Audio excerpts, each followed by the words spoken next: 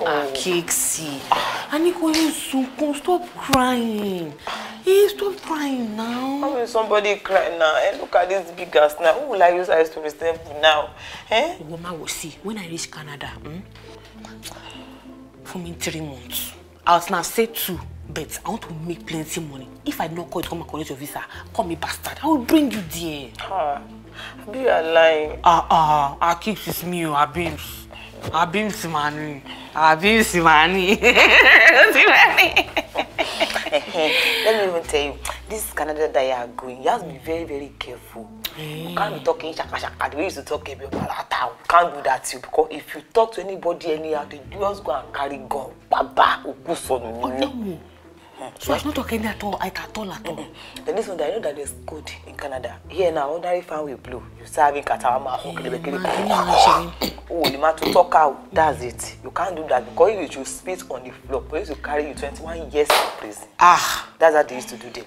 Also, when you I feel traveling before that you are saying all this. Only television call you won. I'm just telling you. Come and to escort me, Jare. I know you soon come say who died in your family? Tell me it again. Who died for you? Talo kule. I don't. Phone me ring. You want to go back airport? Phone me da. Where's my phone now?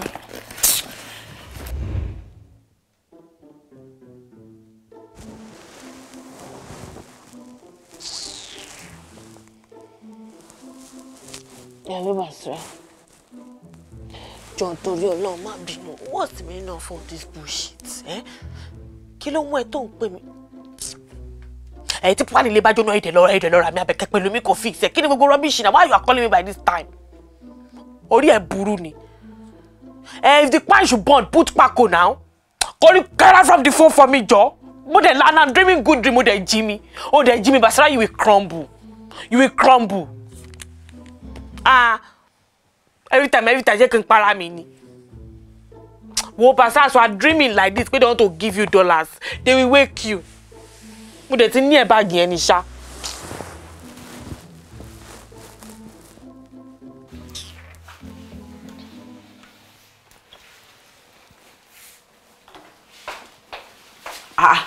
This is where you are since I've been looking for you everywhere.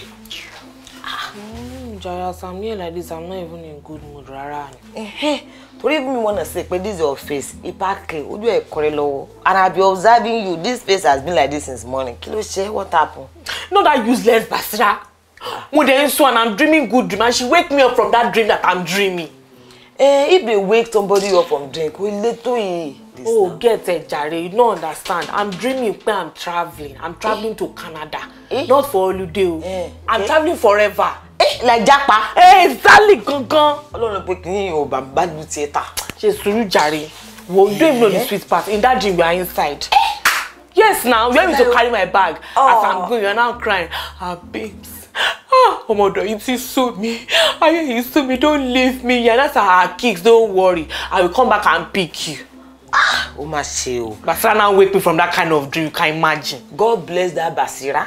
I beg me. Any Basira da. Aye Basira da. But when you want me to build da. That's rubbish now. You are dreaming.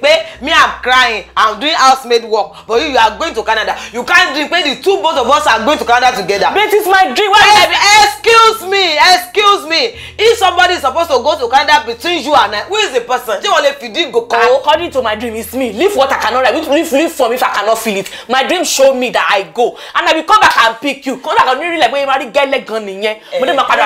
Yes, not alone. Now, Allah go. Allah is stupid. Allah go will not want go. Because what type of foolish mathematics are you doing in that side? What type of stupid mathematics is that you will go and come and pick me? Am I pissed? Kicks. You want to be seeing you in my mind. Joma binu, she more revision in me. So that's why you are dreaming bad dream against me. You can't kneel down your knees and pray to God. Because my ribe, be agbegbe, agbelele, afimule, arebole, oh ring ete. Abadabaka to go about abadaba. O she mamu. Why come and get Ghana?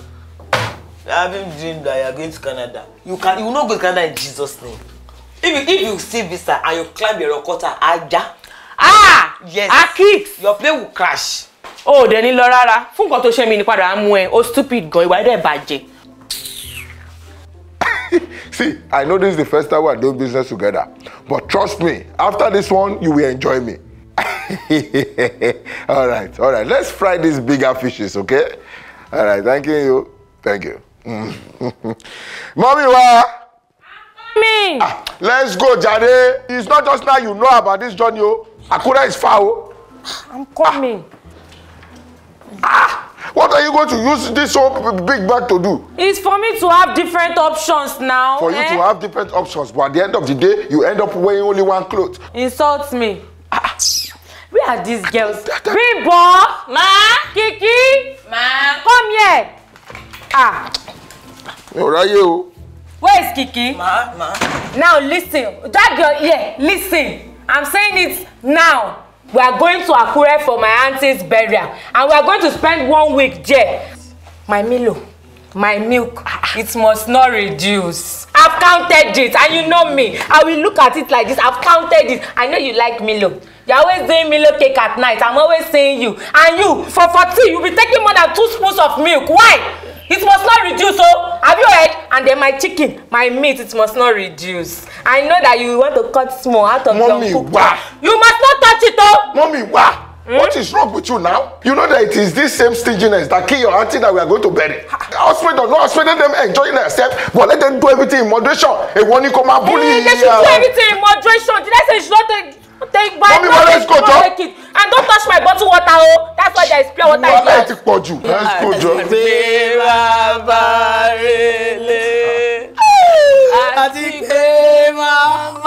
Mama, you will bury me. Auntie, you to shalize me. We're having to consolidate me. Good number. At the two of you, okay? You know, forward and call it. Mama, I suffer. What are these guys, for goodness sake? We're fighting for them before. Mi wa lo ni auntie won fi le shashobora. Are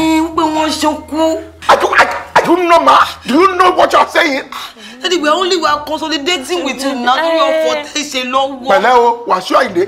Oh, that Lorry. Oh, Baba, Lorry. Oh, they ma Lorry. Baba, oh, they need Lorry. Oh, they are the Lorry. Daddy, let's go. Let's just leave them, please. You will see. Okay, sorry, no problem. All right, Daddy. Bye-bye. Mommy, you should leave the box. Leave it. Sorry, oh. Sorry, bye-bye, Daddy. Bye-bye, oh. Bye-bye, Rami. Come on, Chef Palemo. Don't sit on that table. I don't want to sit on that table. I'll go put my slippers on the table. That means that you say we should know it. If I don't, it's coming fast. Kitchen straight. Let's go, Jay.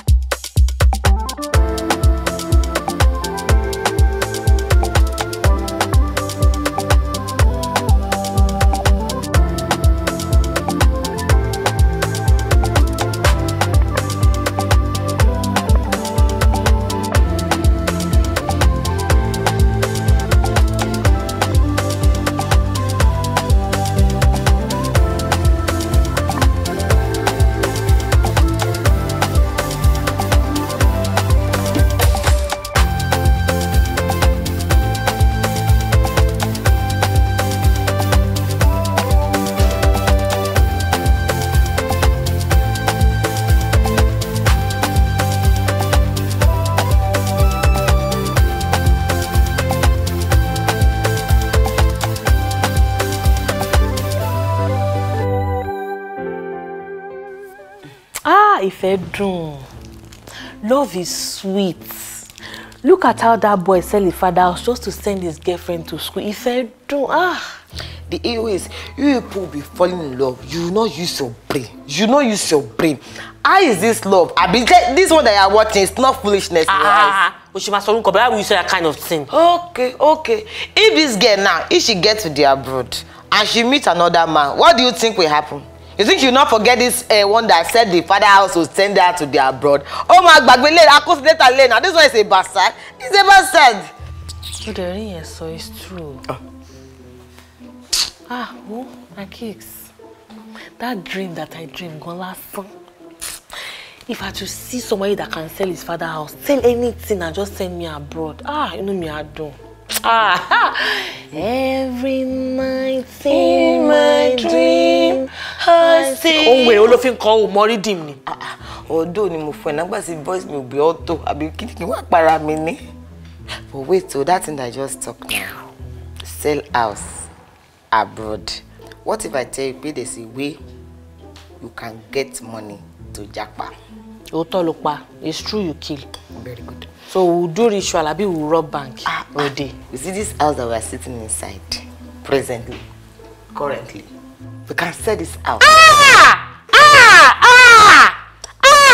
You want to sell the mom and daddy wa?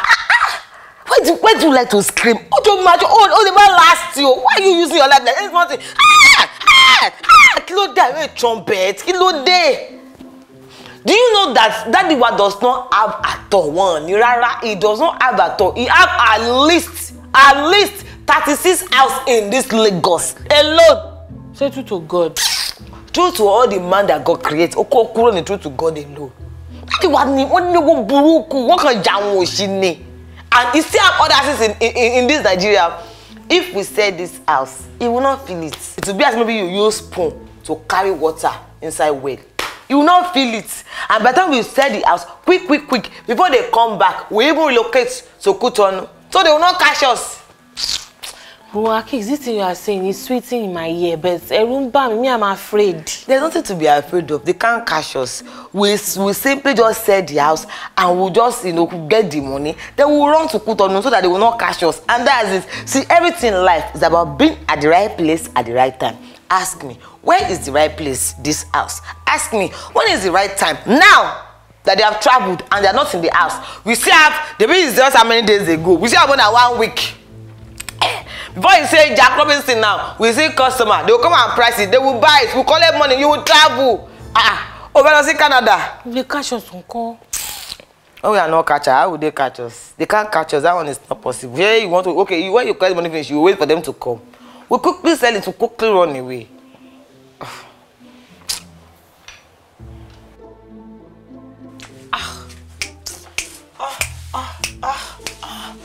Bimbo be having sense. Even if it's just little sense, even if it's the size of the one in the head of fish, be having sense now. How you say we should go and carry banner and go and put that one in the gate? If we put that one in the gate now and our neighbor they see it, what daddy is suling? Who's the call daddy what I want to sell the house? Boy, me or mama, I did not think it reached like that. I know what we can do. I'm a see WhatsApp. That WhatsApp story. We'll put it there.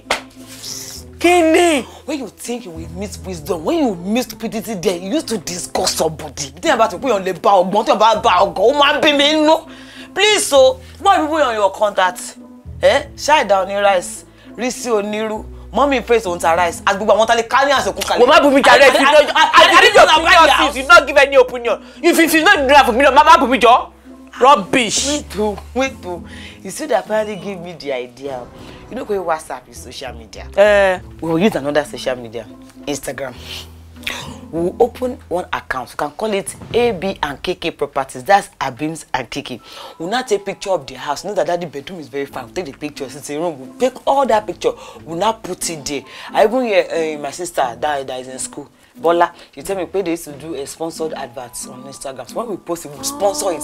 So people that don't know us, they don't know the type of egg that burn us, they'll not help us to, distribute it. Do you understand me now? Yeah, my work.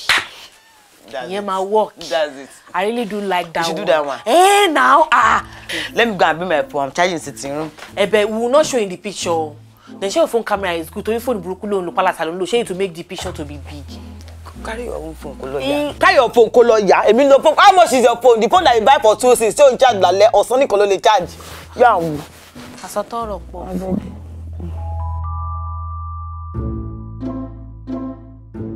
You won't have a very big store. And then this is the major sitting room. Very big. Very You can play ball inside. Yeah. Through this, the house is fine. It's nice. Thank you. I know you like it very, very well. Even this thing will not carry the share out too. No, everything. You buy it with all the furniture. Everything. Beautiful. Yes. That one same. We just change the curtain. I don't know, can you account for all the blocks and the cement used in erecting the structure?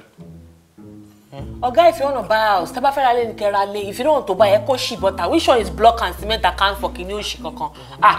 Why not ask for the water and the gravel amount they used to build the house? I imagine sorry, no be me around come you. Sorry. You are rude. You are very rude. Uncle, relax now. Is that how they talk to customers? No, she's rude. No, we're the one that we're looking for when we go to Canada, and customers are always right. Relax. Sorry, Uncle, don't be angry. Uncle, no, but customers are always right. But when I don't see left, that's why. We are sorry. It's okay. But I hope the payment is not outright, because I'm looking at spanning it in over 5 years. It's okay.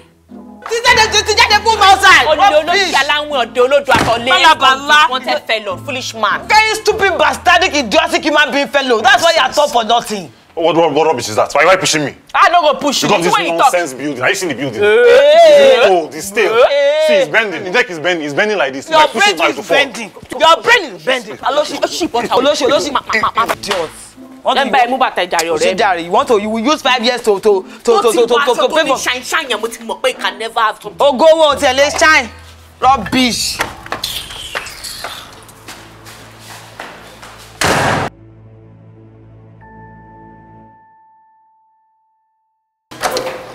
Auntie, come inside. Come inside.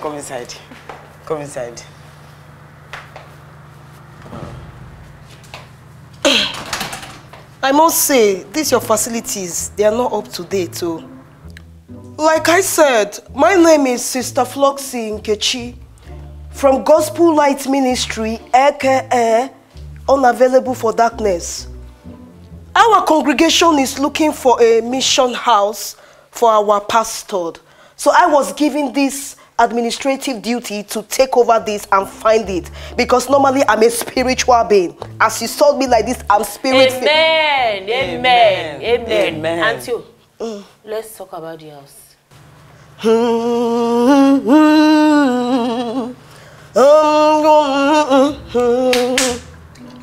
This little light of mine, I'm gonna let it shine. This little light of mine, I'm gonna let it shine. Oh! Wow.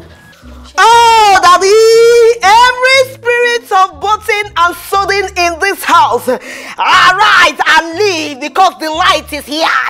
The lights have come. This little light of mine, I'm gonna let it shine. This little light of mine. Hey, Auntie Nepa, Ewa, please come. Come, Ujane. Come like this. Can we go late now? We have other customer that wants to come and shake this house. Hey, please be fast. Madam, please, turn down the volume of your voice. All the too high. You didn't know that I was giving this assignment specifically, that I must conjure it and took it well and show them that I'm diligent. Okay, we've heard you. Let's be fast. I've heard you. So please then, when our congregation decided to purchase this property, it is compulsory that we remove tithe from inside, because we will not be accessories to sin. Me get. It's your sin.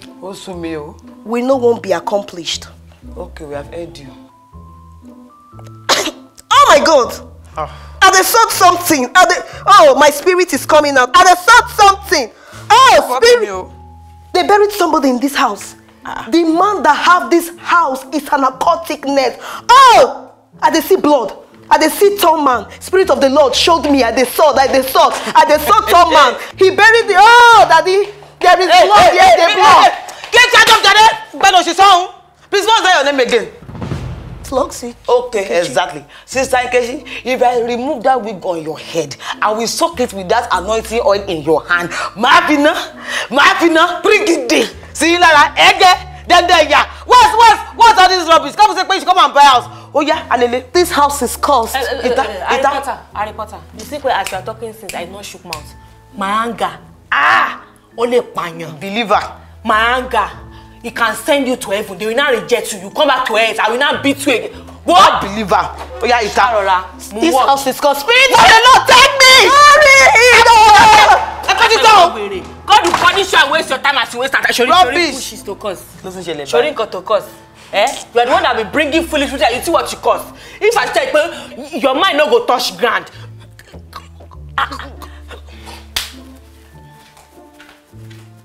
You don't have anybody in your family that can buy it.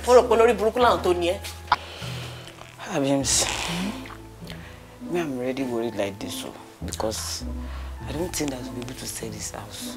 Why? Daddy will mommy, why they will soon come back now. Come paro. Myself is doing me one kind because this last customer I think he just discouraged me. I'm not thinking maybe we should call that first man, that first of us to come and collect the deposit. I want to pay 5. I want to 5 years to pay. No. That shortage kugba. They won't pay me low. Hello. Hello. Good evening. My name is Sheila. Kidney, but not the baby. I don't know any Sheila. Sheila to be my Johnny. Moto desi pa. Oh my God! I really am so sorry for your loss.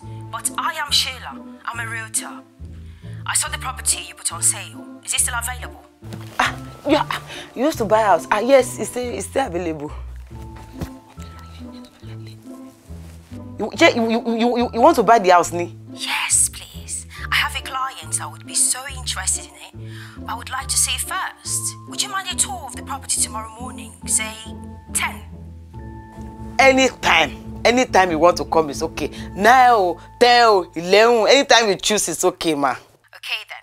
I will see you tomorrow at 10. Okay. Thank you. All right, ma. Thank you, ma. Bye-bye, ma.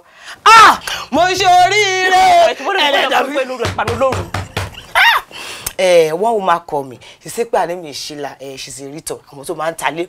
So she said that she has seen somebody that wants to pay instantly for the house. That person is coming with cash tomorrow morning by 10 a.m. True to God, I'm mad. Go, Jay. Yeah! The light at the end of the tunnel is quite a power. The light at the end of the tunnel. What's quite a power and lay. I'm just going so evil.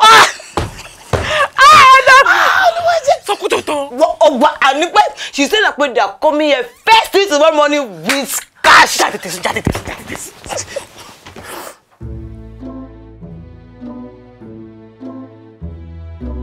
This is everything. I didn't mean you even have patience. We have more and more orders. Our daddy bid many hours. You can still take it to that one too. Oh, yes. I know you mentioned you inherited this from your father. Yes, he gave us when he died. What was it she said? No, she don't like us to talk about our dead father because it used to affect her mental health. She's mental. Oh, she's mental. Oh my God, I really am so sorry. Get the help you need. Yes, so what do you say? Don't like it? Shall you bring a card number? Not so fast. No, take it down a notch. So the thing is, I do have a client who might be interested in buying this. Oh, sure. He's going to love it. He'll be interested in this. But I have to get through to him first. The person doesn't like it, the person doesn't like it. We can't tell, I can't tell, you can't tell. I'll say tomorrow next. Okay. So in one word, Laura, we should leave it for you. Absolutely, you should definitely keep it. Okay. I'm going to convince him to buy it. But do fast because we have plenty people who want to buy. Abi, fast. Collect it. Is that a threat? I mean, if you have so many people that want to buy it, how about you go sell to them? For your fair price. You have been. So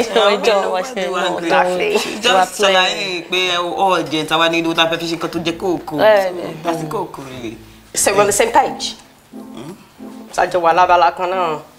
Auntie, you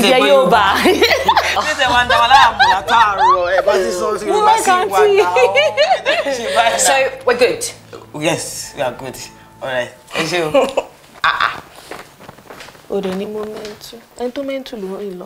See, ilé náà ta gangan ni àbá ń ta wẹ̀rẹ̀ pé. Òde, wọ́n ló máa mú client àgànràn wa wọ́n ń dẹ̀. Kẹ́kẹ́ nǹkan ṣe àti ralé. Ta ló mẹ́ntù lẹ̀ lé? Wọ́n mẹ́ntù, wọ́n pẹ́stù gan wíwú.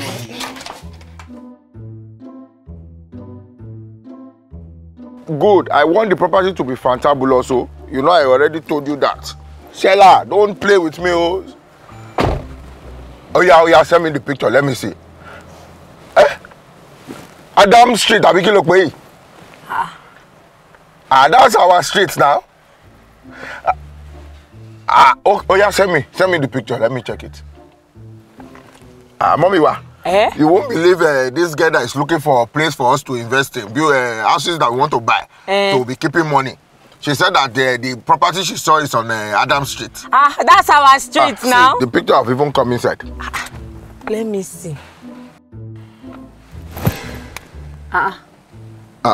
Mommy, is this girl playing? This is our house now. Why is she putting our house? Wait. Here, Bami. Hello, Shella, Abiki Lokwe. So, the place you sent now is my house now. What are you doing? Yes, that property is for me. I know what I'm telling you. That's the house we are living in currently. One of our houses. Okay. What's wrong with all these Lagos people? Who is even going to have the guts to go and stamp our house and start putting it online? All these scam and fraud people. Are you sure this woman is legit like this? Okay, the question is, how did she get picture of our house? No problem. Let's go. Yeah. You are sure you want to follow me to this place? I should not follow you again. You know I told you that anywhere you are going to, any meeting, anything, I must follow ask you. One question, you will answer 100. Lord. Hi guys, how are you? As you can see, as I've told you before, this is my daddy house. It's very beautiful, but my daddy and mommy, they are not around, so they leave me and my sister in the house. Shit. My video get me on the one I want to say the house have not come. Hey, I tell you, when she will come, don't relax. Oh, King Parabale, that's the EU. If you should say this house last song. Yeah. Kiki, I will travel abroad and shake my house on yachts. Where, which country you wanna go? Abroad now. I mean, which country can go abroad? America, one be London, one be Dubai. Hey, for me, if I get the money like this, I will buy a fish pond. I'll be selling fish. Konita. Ata. Okay, I'll buy my tata. Well, yes, who is there? Mommy, agent. Hello. Please, why do you come alone? Where's the client? You said we want to buy our house. Oh, he's right there. Where is he calling me? Hey! Oh! Hello? How are you? Fine, sir. How are you feeling? Fine, sir. Hope you are feeling. You will sleep in kiri. You will sleep in kiri. Can you believe? What's happening with you? You want to sell house on our head? That's the thing they say, we want to sell house. So you will believe me, but when to where I was that is see. This is the video here. We are doing prank. You know when you are mom, when you travel, you know there's free Wi-Fi in the house, internet. And we used to watch Telly, watch prank. You be like, no, we come to Telly, no. Okay, Telly, no. We used to watch program where they are pranking people, you know. So that's why let us to do it for you. That maybe it will catch you. Am I hearing? A prank! Yeah, prank. Why you are shouting? Go hear me. This is my livelihood. Hey, will you shut up your mouth? Even if mommy were here does not have sense, you think me as me too I don't have sense? You think I'm foolish? Daddy, there's evidence. So will you shut up your mouth? Hey, madam, what did she tell you about this place? They wanted to sell it. That owns the house. Their father. So it's your father that have this house. But we call you daddy. Is your father mental? Oh, Baba. Oh, Baba. Do I look up like a father? Does your father have honor like me? Auntie, sorry. Yeah. Hey, excuse me. It's today. Give me. What? Why are you moving close to me? You say what? Cynthia. The prank video is there. What happened? Cynthia.